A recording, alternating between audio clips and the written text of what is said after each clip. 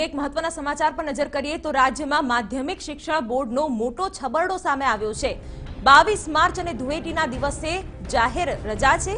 આ દિવસે જ ધોરણ 12 સંસ્કૃતની પરીક્ષાનું પેપર નંબર 7 લેવાય તેવી જાહેરાત કરી છે। જો કે પરીક્ષા બોર્ડનો મોટો છબરડો સામે આવ્યા બાદ હવે નવેસરથી તારીખ જાહેર કરવામાં આવી શકે છે। તો જાહેર રજાના દિવસે ધોરણ 12 સંસ્કૃતની પરીક્ષાનું પેપર નંબર 7 લેવાય તેવી જાહેરાત કરવામાં આવી છે। તેની આખી સૂચિ પણ અમે આપને ટીવી સ્ક્રીન પર બતાવી રહ્યા છીએ। ત્યારે માધ્યમિક શિક્ષણ બોર્ડની આ મોટી ભૂલ અત્યારે સામે આવી છે અને વિદ્યાર્થીઓ પણ અત્યારે તેને લઈને અટવાયા છે કે આ પરીક્ષા આ દિવસે યોજાશે કે કેમ। પરંતુ એવી પણ શક્યતાઓ અત્યારે કે માધ્યમિક શિક્ષણ બોર્ડ હવે પરીક્ષાની નવી તારીખની જાહેરાત કરશે અને એ જ દિવસે તારીખ યોજાશે, એ જ દિવસે પરીક્ષા યોજાશે।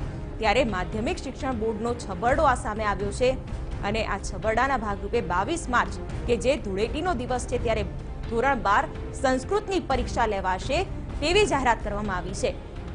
કયા દિવસે કઈ પરીક્ષા લેવાશે તેની જે સૂચિ છે એ પણ અમે આપને બતાવી રહ્યા છીએ, જેમાં 22 માર્ચ જે ધૂળેટીનો દિવસ છે, જે સરકાર માન્ય જાહેર રજા છે, તે દિવસે ધોરણ 12 સંસ્કૃતનું પેપર લેવાશે તેવી આ સૂચિમાં ઉલ્લેખ કરવામાં આવ્યો છે। પરંતુ ધૂળેટીના દિવસે જાહેર રજા હોય છે ત્યારે બોર્ડ આ અંગે નવી જ તારીખની જાહેરાત કરી શકે છે તેવું પણ મનાઈ રહ્યું છે।